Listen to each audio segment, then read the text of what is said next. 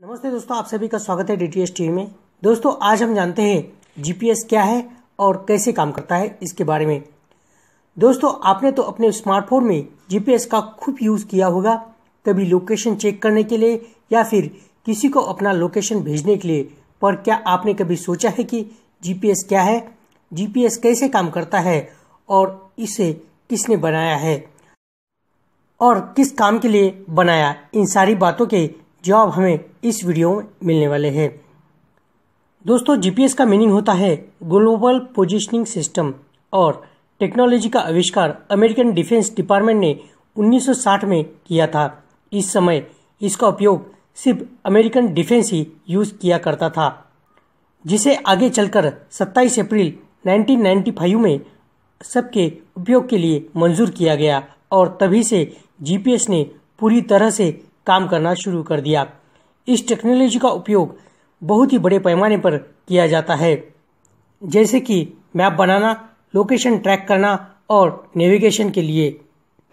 इसके अलावा आजकल ये टेक्नोलॉजी का उपयोग स्मार्टफोन में अनिवार्य हो गया है, जिससे आप अपनी लोकेशन पता कर सकते हैं और किसी को भी अपने जगह का लोकेशन भेज सकते हैं, अपनी जगह का डिस्टेंस पता कर सकते हैं। दोस्तों, जीपीएस एयरक्राफ्ट, बस, ट्रेन जैसी ट्रांसपोर्टेशन सर्विस में भी बहुत उपयोगी होता है। इस सिस्टम से डिस्टेंस के साथ साथ आपको ऊंचाई भी एक्यूरेट तरीके से पता कर सकते हैं। दोस्तों, आइए जानते हैं जीपीएस कैसा काम करता है। जीपीएस सैटेलाइट की मदद से काम करता है, जिसके लिए अमेरिका ने 50 से भी ज़्यादा जीपीएस सैटेलाइट लॉन्च किए हैं। इसमें से 33 सैटेलाइट कई ऑर्बिट में घूमते रहते हैं, जो सारे जीपीएस के लिए डेडिकेटेड है।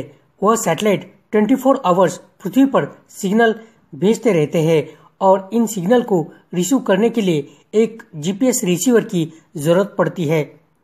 जीपीएस रिसीवर लोकेशन का अनुमान पृथ्वी के ऊपर घूमने वाले जीपीएस सैटेलाइट के समूह के द्वारा आने वाले सिग्नल के आधार पर करता है। हर एक सैटेलाइट 24 आवर सिग्नल भेजता रहता है। रिसीवर इन्हीं सिग्नल का टाइम और इस सैटेलाइट का डिस्टेंस भी रिसीव करता है। रिसीवर बेहतर परिणाम के लिए 4 सैटेलाइट का उपयोग करता है, जिससे यूजर की dimensional position, latitude, longitude, altitude line यानी कि अक्षांश, रेखांश और उन्नतांश का पता चलता है। एक बार जीपीएस सिस्टम को जीपीएस डिवाइस का लोकेशन पता चलने के बाद वह डिवाइस की अन्य जानकारी भी फाइंड करता है, जैसे कि उसकी स्पीड, ट्रैक, ट्रिप, दूरी, जगह की दूरी, सूर्य उगने और डूबने का टाइम। तो दोस्तों, आइए जानते हैं जीपीएस का उपयोग क्या है। जीपीएस का उपयोग बहुत सारी जगह पर किया जाता है, जैसे कि vehicle navigation, photography, mobile phone, flight tracking, geo tagging, जियो facing, distance relief, emergency services जैसी जगह पर जीपीएस का उपयोग किया जाता है। लेकिन सबसे ज़्यादा जीपीएस का उपयोग तो स्मार्टफोन यूजर ही करते हैं। दोस्तों, मोबाइल फ़ोन में 2 टाइप के जीपीएस यूज़ किए जाते हैं। पहला है ये जीपीएस और दूसरा है एस जीपीएस। दोस्तों, ए जीपीएस क्या है यह पहले हम जानते हैं। इस तरह के जीपीएस का उपयोग जीपीएस आधारित पोजीशनिंग सिस्टम के शुरू होने की प्रोसेस में स्पीड बढ़ाने के लिए किया जाता है। जब सिग्नल लो होते हैं तब ए जीपीएस पोजीशन को लॉक करने में रिसीवर की मदद करता है। ऐसे करने के लिए मोबाइल फोन में नेटवर्क की जरूरत पड़ती है, क्योंकि ए जीपीएस असिस्टेंट सर्वर का उपयोग करने के लॉक प्रोसेस को पूरा करता है।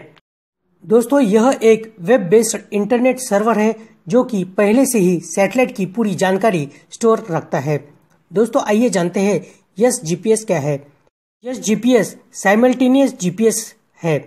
एस जीपीएस से मोबाइल फोन को जीपीएस और वॉइस डेटा एक ही टाइम पर मिलते हैं। नेटवर्क कैरियर के लिए सैटेलाइट आधारित रिपोर्टिंग को इम्प्रूव करने के लिए यह तरीका अडॉप्ट किया जाता है।